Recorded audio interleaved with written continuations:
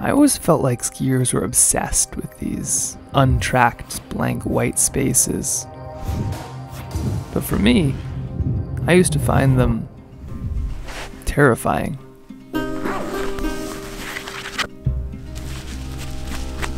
There's a lot of hard parts when it comes to painting an Alaskan landscape in the winter, especially with watercolor. But I've always found that the hardest part was starting, just getting something on the page.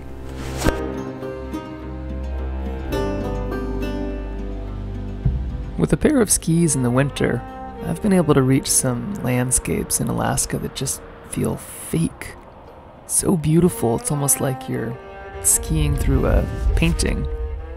But a painting so big and remote that you need the right tools to even begin to capture it. With skis, sketching supplies, and a little bit of gin to keep my paint from freezing, I had everything I needed to make a winter watercolor. All that was missing was a place to start, which was easier said than done when the landscape felt as blank as my page.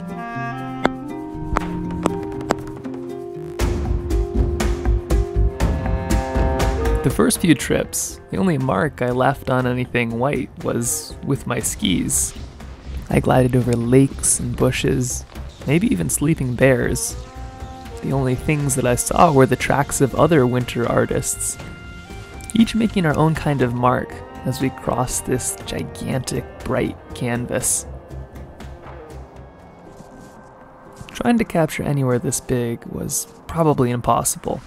And watercolor certainly seems like an odd choice. A photo would be much quicker, and probably cost me far fewer fingers. But sketching, like skiing, can pull you into a place, so long as you can build the momentum to get past that first line. Because once you've built up the patience to do that, you can start to see the world move around you.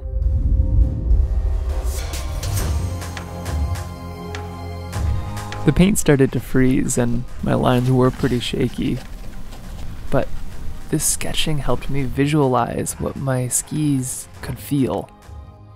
It took finishing the sketch to make me realize that it wasn't about filling in the blank spaces. It was about connecting with them.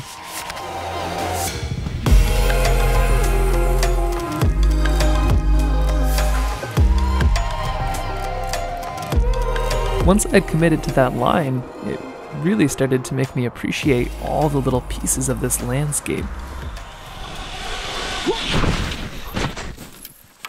Including the chilly little accidents. Towards the end of the ski, I think I was finally beginning to understand why skiers are obsessed with these bright, untracked places. Winter doesn't cover up the landscape. It just highlights all the amazing little pieces.